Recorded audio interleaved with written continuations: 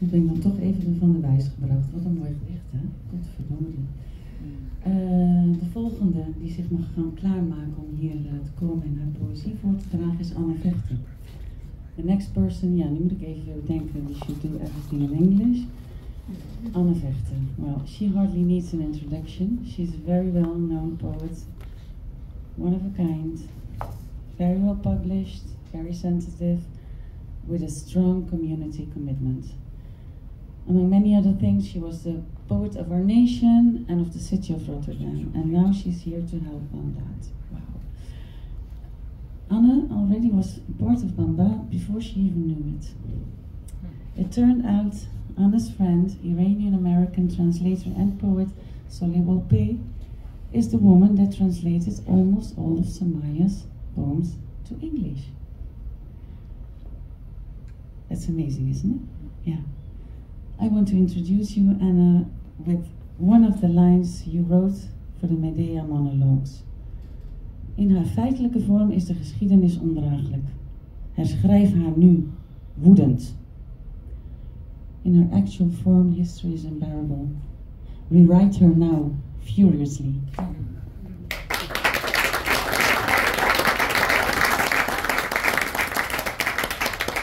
Thank you very, very much, Yanni, for your beautiful introduction. Yeah. Well, I don't start with a poem, but I start like with a little letter to Somaya. And I need my glasses, excuse me. The age. Dear Somaya, thank you for having me here. Somaya and I met in a theater in Amsterdam last winter. We appeared, and Yanni just told it, we appeared to share a fantastic friend, the American-Iranian translator Solé Wolpe, who also was there. Solé Wolpe and I met a few months before in Kolkata, India, on a poetry event. Solé told me about her poetry translations of the Iranian radical female poet Farrokhzad, Somaya mentioned her already, whose poems are described as aiming self-expression and democracy, written in a time and at a place with a huge lack of tolerance, especially faced by women that longed for democracy. A Dutch female composer, Huba, would make an opera about Farrokhzad, Solé told me. But no shit. This Huba, I worked with her for years in Holland.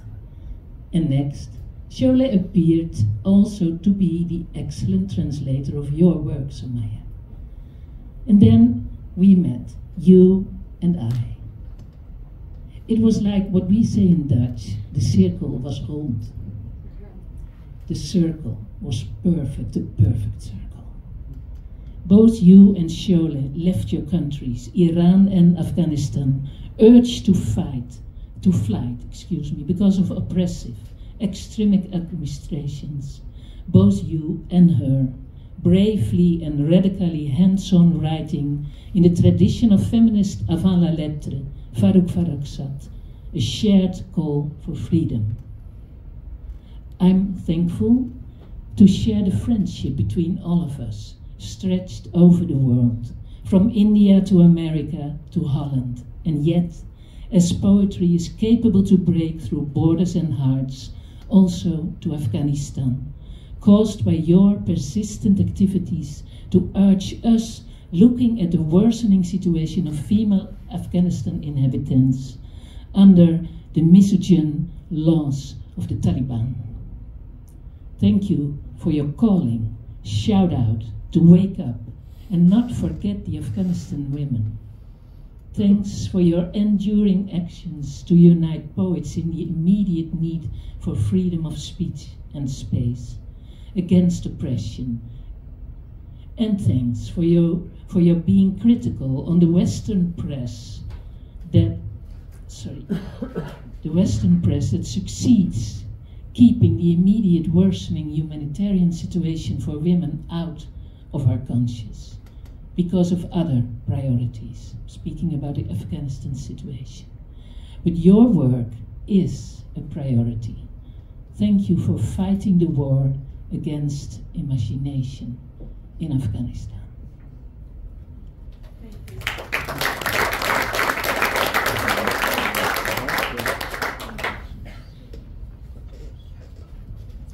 Dadaab. We are saying, let's not go to school. If you go to school, you start to understand the world. Then hell breaks loose. We say girls are highly prized to pay the future. Or is the world a marketplace where you trade your daughters for sugar or sex? We say there is a dirt road behind the tents and the road is long and the dirt leads back to the war. Why would you go? We say the shootings sound so loud while sleeping as in memory, but we are deaf from hunger, we say, and tired of worrying. Is there someone at school who already recognizes the name Nadifa, born between seasons, anger and innocence? Then let hell break loose. The girls say whatever we girls say. Under the black sky we hand out scent lamps. We close read a manual because tomorrow we break up the tents.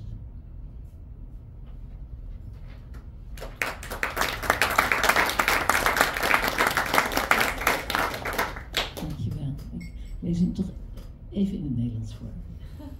Mag dat? Dadaab, Somalische meisjes in Kenia. We zeggen, laten we niet naar school gaan. Als je naar school gaat, begin je de wereld te begrijpen. Dan breekt de pleuris uit. We zeggen, meisjes zijn duurkoop om toekomst mee te betalen. Of is de wereld een markt waar je dochters ruilt voor suiker of seks? We zeggen, achter de tenten is een zandweg en de weg is lang en het zand leidt terug naar de oorlog. Waarom zou je gaan? We zeggen, het schieten klinkt in de slaap zo luid als in het geheugen, maar we zijn doof van honger, zeggen we, en het tobben zat. Herkent iemand op school de naam Nadifa al? Geboren tussen seizoenen, woede en onschuld. Dan breekt de pleuris maar los. De meisjes zeggen whatever wij meisjes zeggen. Onder de zwarte hemel delen we zandlampen uit. We spellen een handleiding, want morgen breken we de tenten af.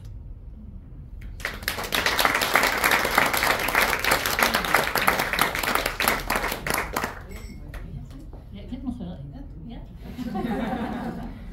Oké, deze gaat in hoge mate over de verbeelding. Als de verbeelding. Ik lees me eens in het Nederlands. Learn more. Sorry, read it first in Dutch. Excuse me.